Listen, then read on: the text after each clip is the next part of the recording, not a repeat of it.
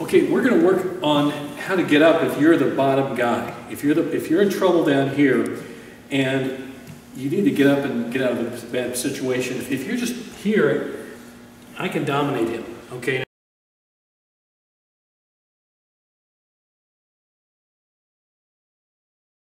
If he steps up like this, go step up, boom. I mean, I can catch him with Uchimata. If he steps up with his other leg, he steps up that way, I can hit Osoto.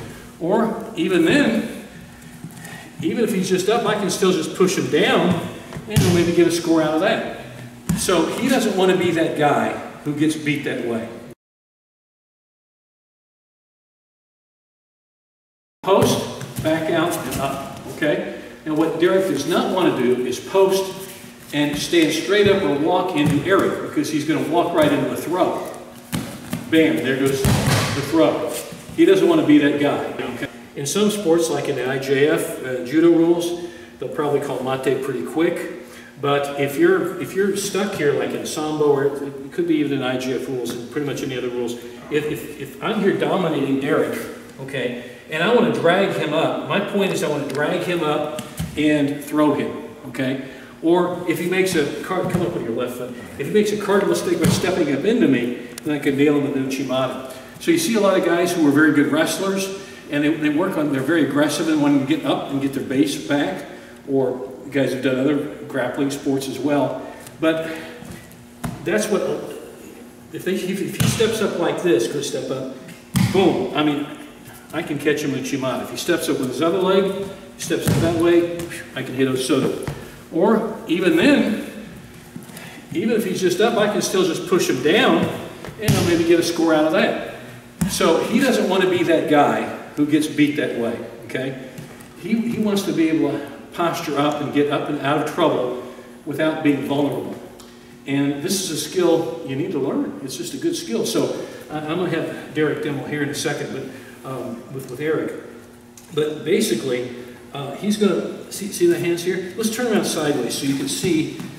So if I'm holding him with the right grip, now if I'm holding left grip, he'll be using this hand. If I'm holding the right grip, he's going to post with his left hand down on the mat. And as soon as he does that, he's going to put his weight in his butt in and back out, okay? He might even pull on me a little bit to keep me from pulling him, see? So from this position, he posts, backs in. If he can pull, even better. Okay, so that's the safe way to do it. Can you come over here? And we're going to show how to use this to safely get up and out. Okay, post, back out, and up. Okay? Now what Derek does not want to do is post and stand straight up or walk into Eric, because he's going to walk right into a throw. Bam, there goes the throw. He doesn't want to be that guy. Okay? So he's going to make sure when he post here now. He's starting, he might even look at the man. So if your head's up a bit, that does help, okay? Now he's going to start putting his weight in his butt in, and he's going to split his legs wide as he can and start backing up and pulling out. That is a safe way to get up if you've been dominated on the mat. It's a very safe way to do it. And it works, it really does work.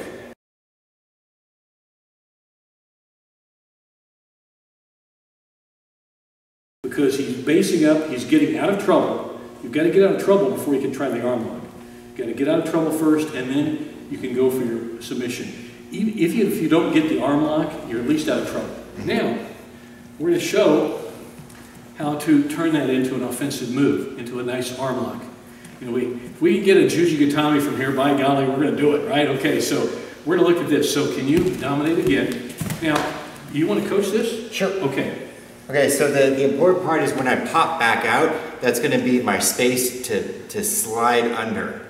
So everything needs to be quick about this. If I keep my hand on the ground too long, he's going to take advantage of that.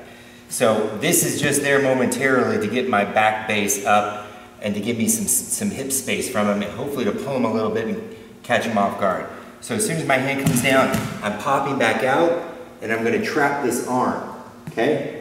And then it's immediately fly in. So foot comes in, and we're sitting up into our juji. Can you do that facing the other? Yep. Guys, some key points he said there that are really good in basing up. So, and Derek's good about these fine points like this. You know, they say small things make big things happen. This is really good about this. When he posts, he's got to do this fast. If he stays there too long, he's going to take advantage of it. He knows something's coming, so he's got to post and get up and get out of trouble. Okay, there, he's based. That's the key one right there, trap.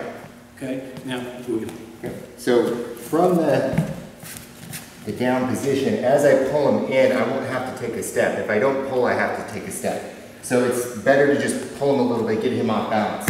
One hand, pop up, trap the arm, in. Okay, foot goes in the hip, slide under, collect the head, other arm goes into the armpit, sit up.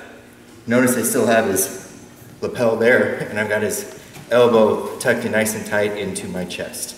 Okay, that allows me to pull myself up with the lapel and stay nice and round, and to keep this elbow in my chest, which is where I want it, in order to finish properly.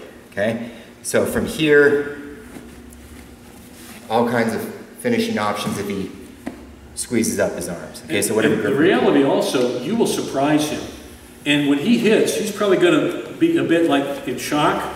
You know, like oh, no, but it's enough to disturb him, and that gets the arm free. Okay, I'll show you.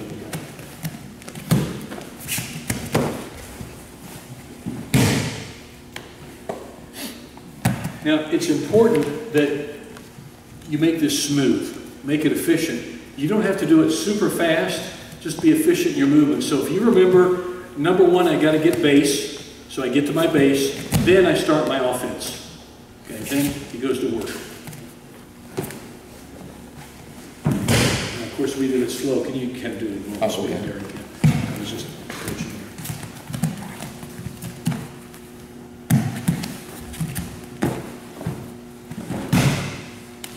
And this really does work. This is a good offensive way.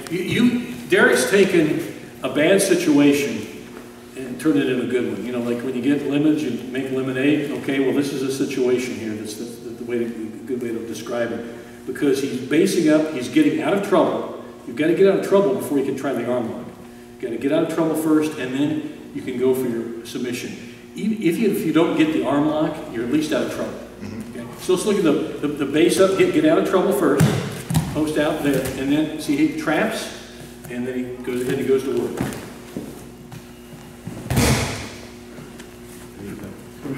So it's just, you know, getting your base from a bad situation if you're being dominated on the ground, and then turn that into an offensive move. Okay, let's drill on that. It's a great series of techniques, skills that work together, and this is how you kind of make things transition. You know, the arm lock will come out of nowhere. He won't expect an arm lock. He really won't.